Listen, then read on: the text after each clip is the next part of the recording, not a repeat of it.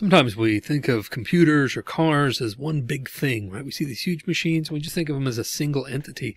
But really, as we know, they're made up of lots of different parts that work together, right? All these things combine together to make the machine work, do what it does.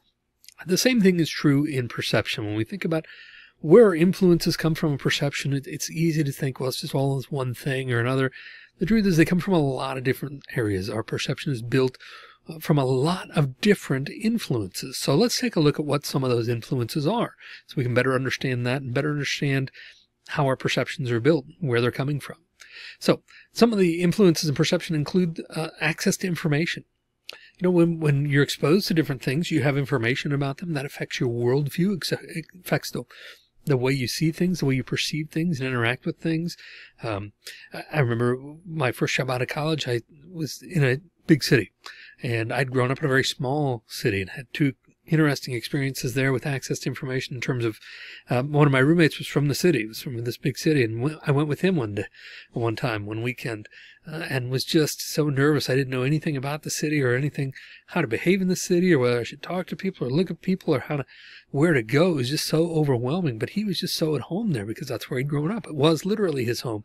And so he had access to all the information that he needed as for how to behave in that area and how to be successful. But then we went back one weekend to my house. He came with me to my house, and it was really interesting because we went to a farm, a dairy farm, and he had no idea how to behave around the animals. And just, he was terrified of the cows and had no idea what to do with them. He thought they were going to stampede at any moment.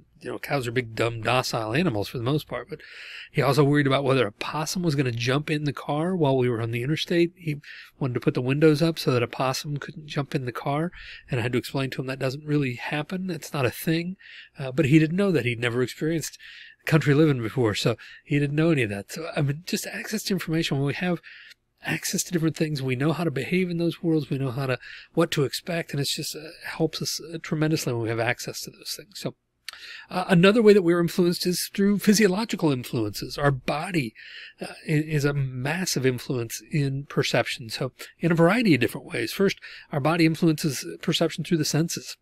Just the way and the ability that we have to see, smell, touch, taste, and hear, right? Whether or not we have all of those faculties and which ones work better than others and which ones we rely on more than others, which are more sensitive. Our body influences the way that we perceive the world by influencing through our senses, then by coordinating and mastering those senses. Age is another physiological influence. Your attitude changes as you get older, and your worldview and all this different things like access to information. You have access to more information typically as an older person than you do as a younger person, but you also don't have necessarily the physical abilities that you did as before. So it influences the way you perceive things. Parenting is another massive influence in perception. Your worldview changes tremendously in becoming a parent. You see danger where it never existed before, and you just see the world in such a different way. So age and the experiences that come along with that age will influence your perception a great deal. Your health and fatigue. When you're not feeling well, your world shrinks, right? You don't see as much. You're not as aware of much usually, other than what's right in front of you. You get tunnel vision in some ways. And when you're tired, it's the same thing. You tend not to be as observant, and your perception suffers as a result of being tired. So health and fatigue can absolutely influence your perception.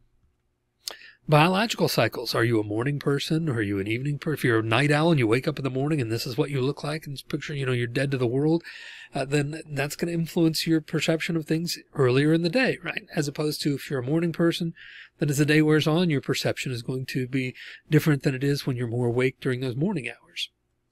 Hunger, for example, is another physiological influence on perception. When you're hungry, again, your world shrinks. Right? If you remember those classic old Snickers commercials where you're not yourself when you're hungry, and they had Betty White, playing football and stuff.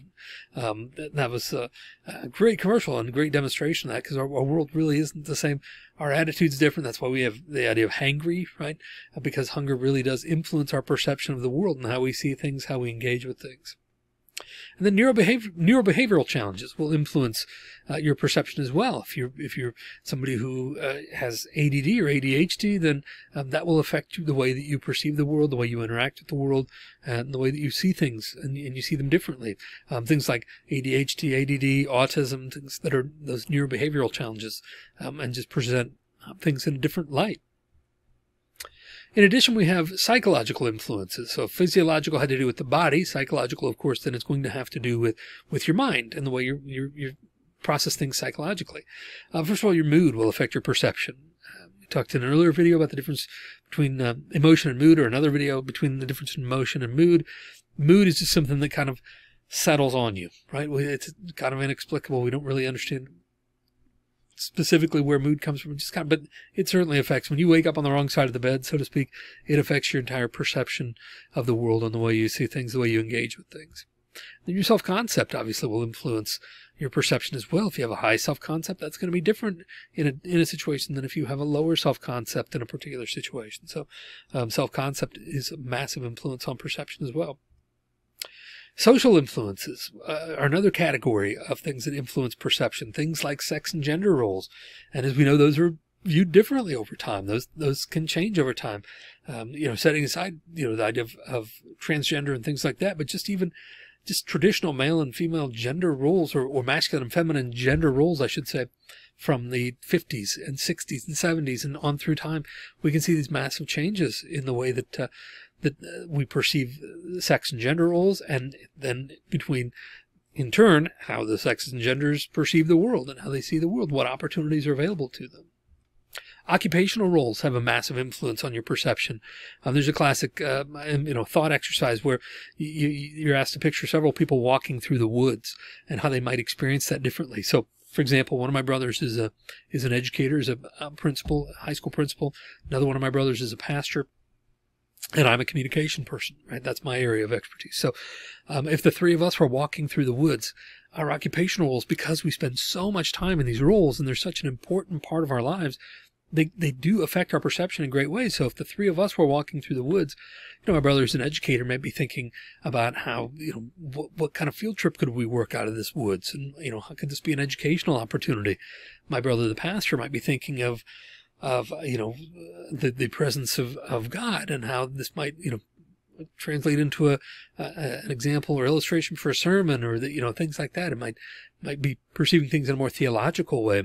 And as a communication person, specifically an organizational communication person, is my background, I'm going to be thinking about systems. I think about systems theory a lot. I'm going to think about the interconnectedness of this ecology here, and how it all works together, and what that lessons we can take from that and bring into the realm of improved communication by thinking about systems in that way. So our occupational roles are just going to seep into everything that we do and influence the way that we see the world. And our relational roles as well. I mentioned before how much of an impact parenting has on your perception. I mean, your world just changes almost overnight when you become a parent. You start seeing things in a different way. Again, there are dangers where there never were dangers before. You didn't worry about whether if you have young kids, you don't worry about, if you don't have any kids, you don't worry about whether the wall sockets are exposed, or if somebody's going to stick their finger in them, or if somebody's running with a knife, or somebody's, doing whatever. You just don't worry about things like that. But your relational role will influence how you perceive the world and how we see things. And it's not just parenting. It's also, your relational roles as a sibling, as a friend, and so forth. That will influence our perception of an event. And then cultural influences, have a major impact on our perception. For example, what's the correct way to greet somebody? Is it with a handshake or with a bow? Right. Or as I mentioned before, in a different sense. So is this a sacred animal that could potentially contain, the spirit of an ancestor in an elevated sense? Or is this dinner? Is this a good source of protein and a good dinner for you when you cook it up? So, and just, again, as I mentioned before with my friend, when we see this, I think, okay, those are cows. Let's get them in the barn, or let's get them fed. Let's do whatever we're doing with them. Somebody else may think, oh my gosh, they're coming after me. Look at these big animals.